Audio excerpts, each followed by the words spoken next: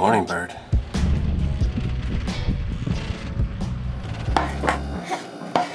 What are you doing with those dive watches, Nugs?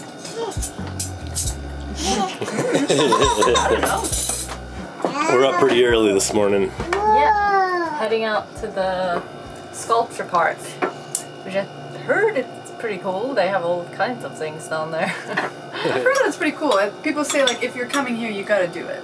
So I think we have to check that off our list. It's like an underwater museum sort of thing, sculpture park. Yeah. Okay. And it's not super deep, I don't think. No, I think it's about 8 meters. Yeah. I actually found some coordinates too, so we know where it is. Hopefully they're right. Ready to drop? Ready. Dropping.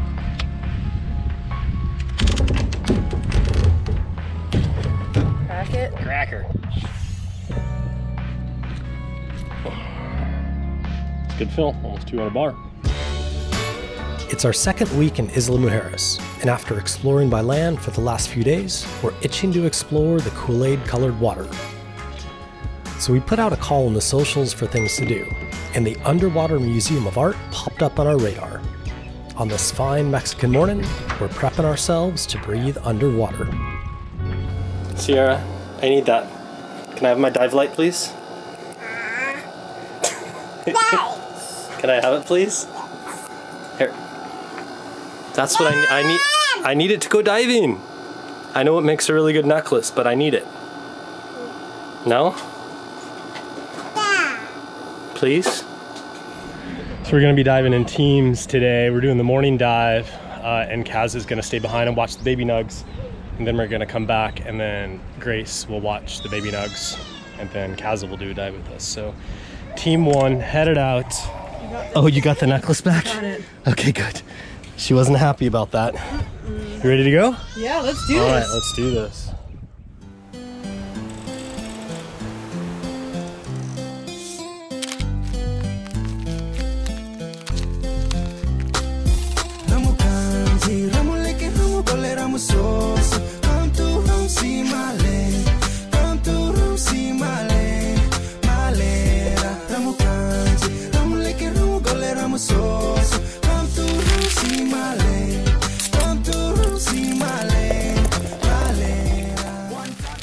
Okay, we'll do a quick check. So we got 2 tanks, 2 BCs set up full of air. Weights, masks. Weights, gloves, masks. Extra weight. 2 sets of fins. Dive watches. Where's your dive watch? Okay. And then we got our GPS so we can find the spot. We got a VHF in case we get into trouble. We also filled up with fuel. I think we're set. I think we're ready to go. Let's rip. Let's do it. Ready to go for a rip, bud? Oh, heck yeah. Am I just saying it right? Out for a rip, bud? Is that good? Oh, yeah. Just still for a rip on your butt. Just still for a rip. You ready, friends?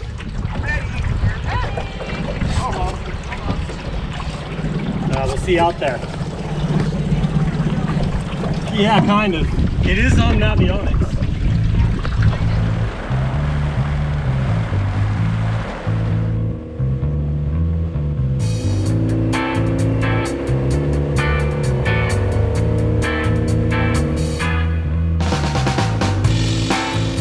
Let's just say that I had a general idea of the direction and hoped that the GPS coordinates I pulled off the internet were somewhat accurate. So off we went in search of a set of buoys about 1 mile from the southwest corner of the island. How hard could it be to find a bunch of sunken objects in water this clear, right?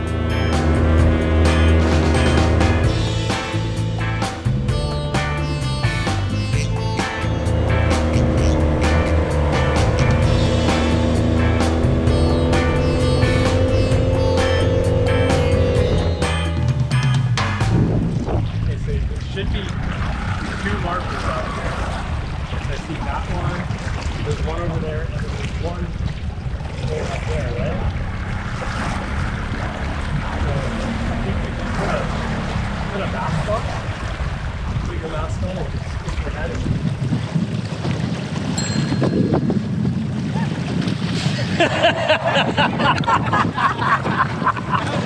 Oh, Tay!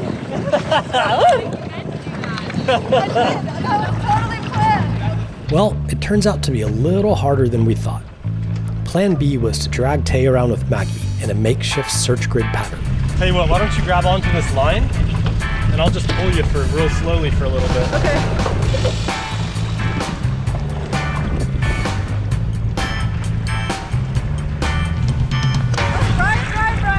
Oh, jeez. A few minutes and partial drownings later, we finally spotted something. What do you see, Tay? Yeah, there's like 5 little ones right here. Okay. All right, so what do you see? You see a car right here? Yeah, there's a car right below those. Okay, great. Let's tie up to that buoy then. We'll swim this way. All right. See you guys in there. Ready? 1, 2, and 3.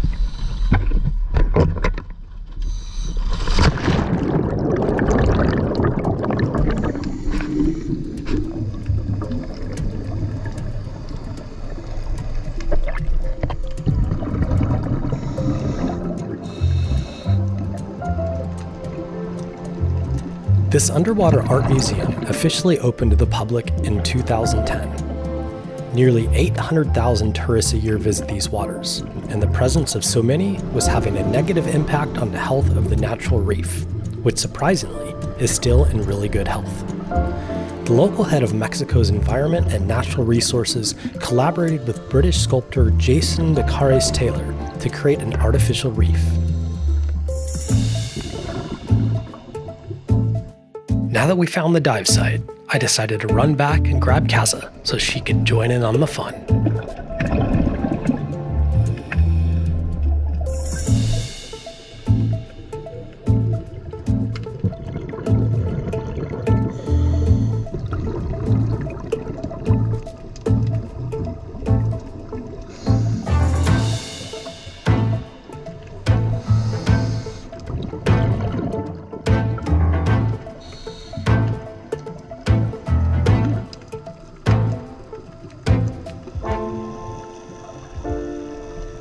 The sculptures were placed in a large, open sandy plain well away from the natural reef.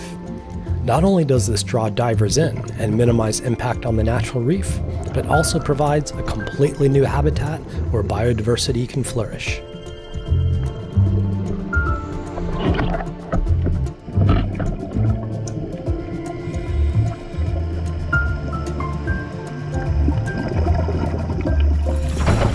How'd we do, Tay? That was pretty cool. What'd you think about that? Really interesting. I like the beetle the most. You like the beetle the most? I think so. That was pretty fun. I like the large group of creepy people standing there. All right. I think we found quite a few things. I think there's more. I think that there's more that we didn't see. Yeah, I think we need to look at a map and know what's out here. Yeah. All right, I'm gonna help you get this gear up, all right? Let's do this. Earlier this morning, we were joking about how smoothly the systems on Delos were running. Well, we should have bit our tongues, because right after that, of course, something broke. We were running the water maker, and we're making water because we can't drink the water here in Mexico. And so we've been running the water maker, and that just like the low pressure pump, the feed pump, the pressure just went to 0. And so I started up the generator. Yeah. Then the generator just threw like a high exhaust temperature alarm, which typically means that the impeller failed. Okay. But it might also be like, it's generally, I think we have a restricted water flow somewhere. So I think the first thing I should do is check the sea strainer. Do you know what though? I've been noticing flushing the toilet, that in the back one, that the water isn't coming in as... Okay, and also the AC just stopped working, which is really bad news. I just need to say again what bad news this is for us. With temps over 100 degrees Fahrenheit during the day, the prospect of the AC not working was even more terrifying than the toilets not flushing. I was hoping both problems would somehow be linked together. We're gonna check the sea strainer because you know what? Have you noticed that your toilet is not putting out a lot of water? Well, Yes. that one doesn't do it anyways. Yeah. No, I did notice. I noticed, okay, so Kaza says the one in the back is not putting out a lot of water, so let's go into that. We'll go into engine room and check the sea strainer. Okay. Let's start the easy stuff first. So there's one sea strainer. Only one. Only one, because there's no through holes in this boat, which is pretty cool.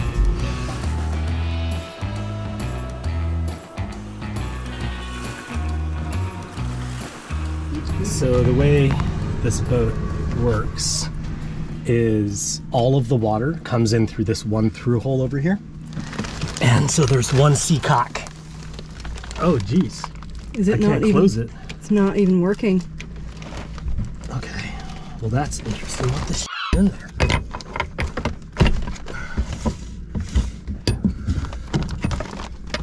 Oh. We got some mega grub. Oh, gnarly. Oh, God. Uh-oh. Okay.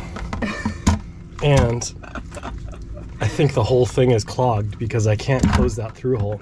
Either you go swimming under the boat. Oh, no.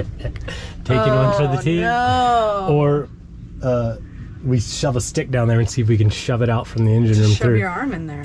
I can't. It's like that. It's a small hole, and I already okay. cut myself once. So We need a stick. we need like a device. Well, there's like this table stick. Ready? So this thing's open, right? It should be like flooding water. Yeah, We should be sinking the boat right now. Yeah. Oh. Oh, you got it. There you go.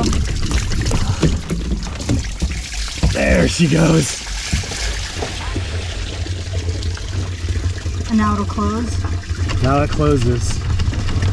I've been joking with Brian about how fun it is to sail a boat that's not yours. And especially when nothing's gone wrong. I keep saying it's so nice, nothing's gone wrong or broken yet since I've been here. So I guess this is, problem number one that's ever happened.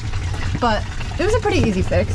Well, we'll see, because we probably burned the impeller on the generator. Oh, yeah. Right? Yeah, I mean, it shut itself down, but anytime it runs dry, those things like... Just burns it up. Okay, so now we gotta clean this thing. Yeah! Blasting it as I lose it into the water. That's not what we want to do. No. I'd have to go for another dive. Okay, that's the cleanest that's been in a while. Beauty. Now we just gotta see if we that impeller. Yep. Oh, There's your tools. My tools. Get in the hole. Alrighty. Let's see your mechanic skills, woman. I can do this. I'll guide you through this. This is critical skills. There you go. Now twist the other one left. There you go. We go. Okay. Oh, she's toasty. Okay. So, right there is the water pump. Yep. So what we need to do is get that belt off. That's what I'm talking about. Okay, we're getting there. Okay, now what we need to do is undo the hoses. Ah, burn. Hot, hot, hot, hot. Ah.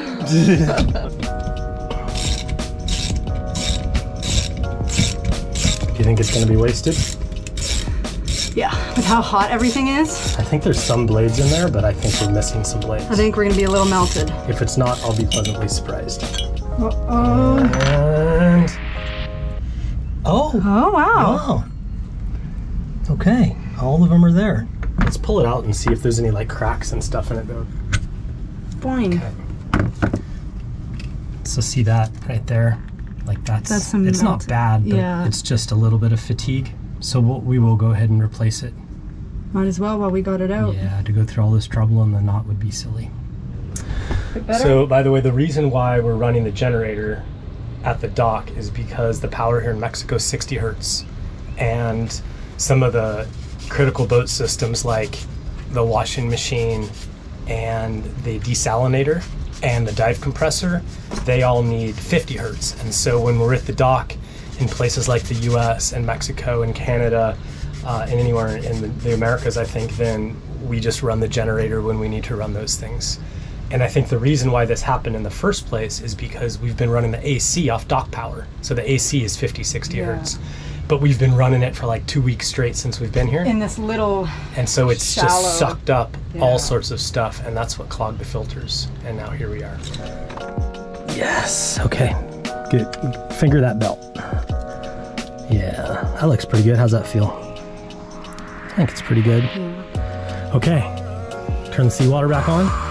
Look at that sweat. Oh my god. It's so hot in here. Oh my gosh. She's on. Get it? Yeah. Okay, should we give it a go?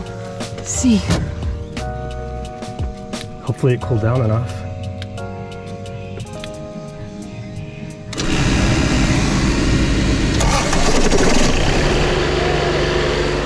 Good job, Tay. Change your first impeller on Delos. Yeah! I put my sweat and tears. You've earned, now you've earned use of electric winches. Okay. Okay. Gotta do your first impeller change. That's fair. All right, let's go see if the AC will turn on. Boom, boom, boom. Let's try the water maker, boom, boom. There it is, pressure's coming up now, that's a good sign, thank goodness. It's working! It's working, we did it! With our chores finished, it was time to get off the boat and do what we do best. Namely, consume large quantities of tacos and margaritas. Looks like a group of vloggers. One of the benefits of having Delos at a dock is we can walk right off the boat, and minutes later find ourselves in the heart of Isla. We decided to take an afternoon stroll into the city to check out the sights and continue our eternal search for the best tacos.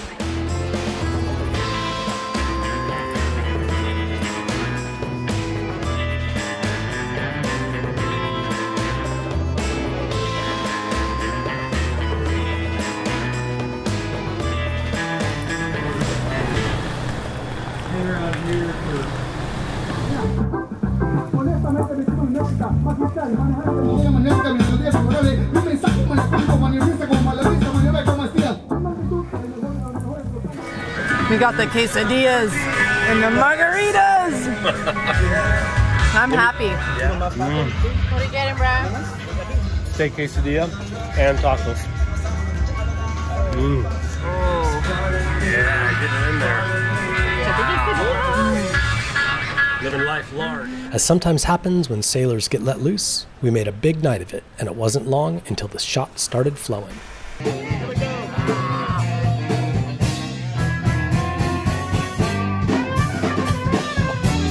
Oh my God!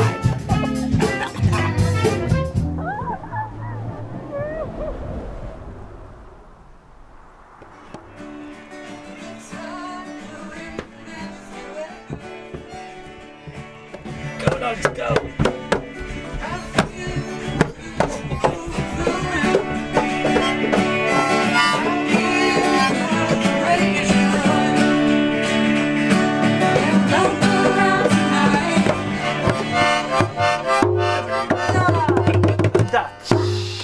Good job, Sierra. Good job, Max. Good job. Wow. Played in the sailboat band. Okay. Next up on Delos, we descend into the Mexican underworld as we explore the largest underwater cave system in the entire world.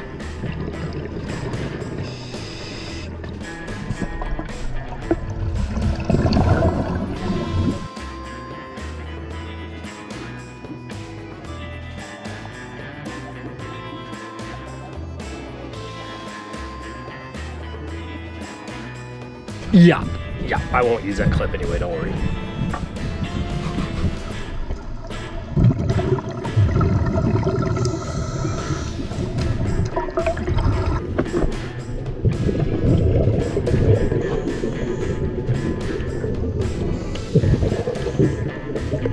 There you go.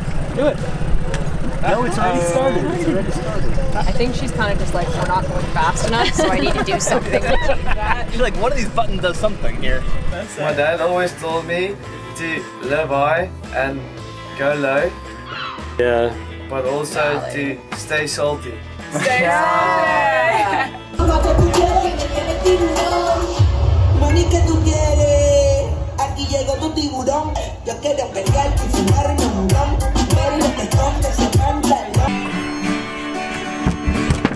Oh, jeez.